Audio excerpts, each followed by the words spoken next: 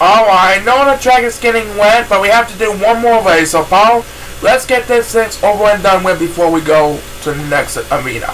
That's right, all we have left for week 17 are Sasha Gibbsboro, Dorothy Miller, and Penny Days for race number 8 of the Women's Division. And they will be all done for this week. Everyone is on the clock, and let's rock this place! Alright, so Sasha Gibbsboro looking to complete the list of winners to improve to 5-0 this week. She has won 4 straight races heading into this week's race. Maybe she'll have enough luck to go 5-0 this week, if she can hold off the yellow points in a hurry. She is the best swimmer of the 24 Women's Division divas. And right now, the 3 Chao are going to eat the food. And it looks like Penny Days is going to have command of the lead. Sasha Gibbsboro not too far behind in second place. And as Penny Days heads for the water, the first superstar to get deepest is number 1. And number 1 is Silver Chao is going to rest, so he will drop down a couple of places. Right now, number 8 is getting left behind on the competition, so it's number 7. And it looks like both of these Silver Chao are heading for the water. As number 8, fighting to stay alive in the game, takes PUS number 2 for the final race of week 17.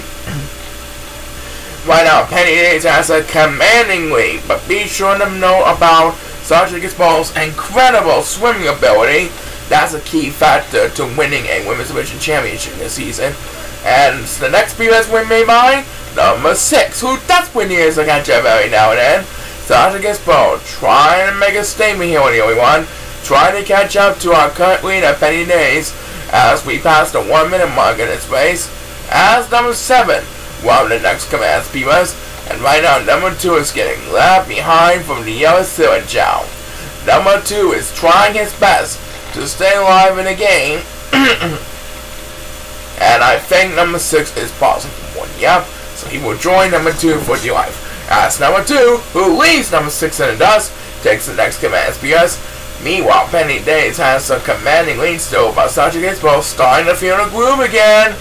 I do believe Sasha Gibbsboro should have a chance to make the pass from Penny Days.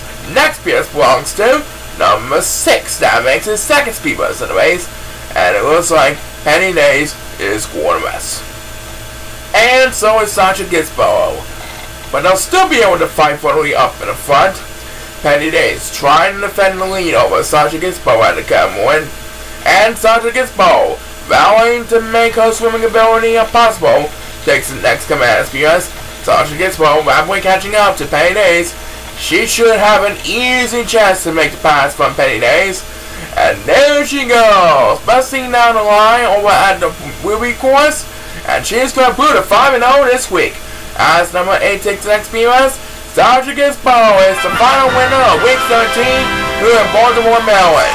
She's still undefeated at 5-0 this week, with an impressive victory over Penny Days, who will come in second place.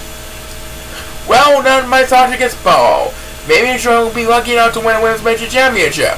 As number 8 gets back to PUS, and I think that's going to do it for the speed bus. Yep, number 2 can just forget about this race. He's going home. Alright, so that's it for week 17 Sasha here in Baltimore, Maryland.